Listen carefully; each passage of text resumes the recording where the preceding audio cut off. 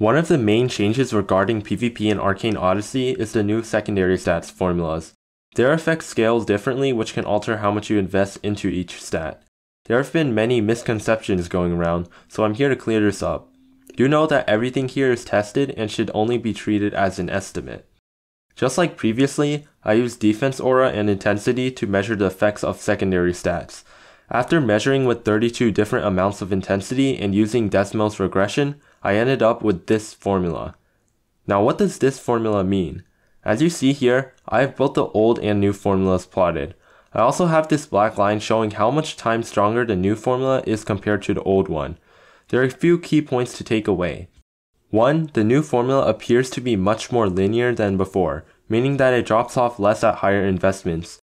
2. The new formula is quite weaker, peaking at 23.8% weaker at 23 stats.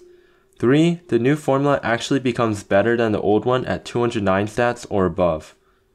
Now there have been many misconceptions which I will go over one by one. The first is that low investments are completely useless now. Stats around 30 to 50 are about 22% weaker than before, but that is only around a 4% nerf in their effect overall. Although that is a decent nerf, that doesn't mean that you should invest 100 plus into each secondary stat.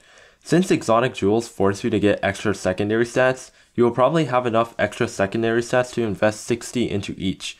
Remember, secondary stats are still secondary, and sacrificing primary stats to get over 100 of each secondary stat, not including intensity, is not worth it. Another claim that people make is that 200 agility is absolutely necessary for any build. Although this makes you able to run an air stall very easily, you won't be able to trade damage or become an end lag demon effectively. Instant dodges and high jumps also lower the total time you are in the air, which might not be ideal in PvP, especially if you are fighting mages with large AoE attacks such as Pulsar and Surge. You would much rather have 40 extra power than 120 extra agility. Overall, the secondary stats were nerfed for a good reason. The new exotic jewels allow for much higher secondary stats, and making the new curve more linear is definitely a good thing. If you want to see my estimate of the new formula, I'll put my Desmos graph in the description of this video. There's even a spot where you can enter your old stats to see how many stats you need to match it. I think that getting around 200 total secondary stats is the most optimal balance of primary and secondary stats, but what do you guys think? If you think I'm missing something, please comment down below.